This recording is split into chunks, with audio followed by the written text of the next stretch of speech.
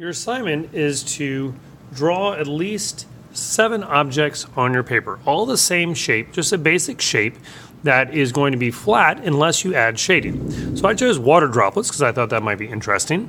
And the basic assignment is, and remember, as before, hold your pencil or crayon towards the end so it's nice and light. That's going to help you make light lines. Go ahead and wear down a little bit of an edge there so that everything can be smooth. You can start out with a nice medium layer of color with this. So we're going to go ahead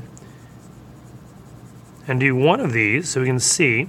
I like to use nice little circles for blending. Makes it a little bit easier. Now if we make one side of this dark and then go over the whole and the other side a little lighter, it's already going to start to look a little 3D. But mostly we want it to be the color of our object. So don't worry too much about making it really light to dark here, because we're really going to use another crayon for that. Now, for the light side, the white isn't going to really lighten this up a lot, but it might lighten it up a little bit enough to be able to make a shiny side. And the crayon colors do pop out a little bit more when it mixes with that white. Okay, then we're going to use a dark color. Now, I'm going to say a dark color because it doesn't have to be black. It certainly could be, but it could be purple, it could be dark green. And once that mixes, you can see, especially if it's just a dark color and it's not black, you can go a little bit more smoothly, slowly, with getting this to be 3D. All right, but on the very edge, we might use a little bit of black. We're going to shade over top of that. Really lightly at first.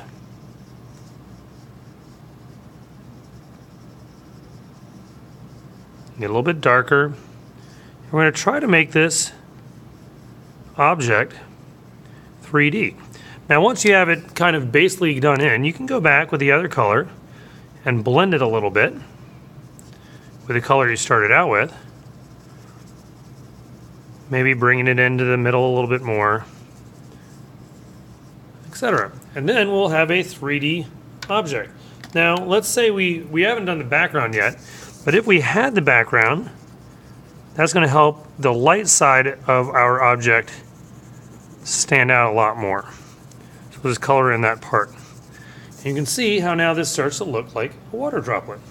Now one thing that we can also do is as it comes up to a darker side, make it a little bit of a, or the light side, make it a little bit darker. Try not to use lines there, try to use shading. So we're going to create our piece by having 7 three-dimensional objects that we shade with our crayons using our base color, white for the highlights, and a little bit of a dark color or black for the shadows. And please enjoy, and let's see what we can do.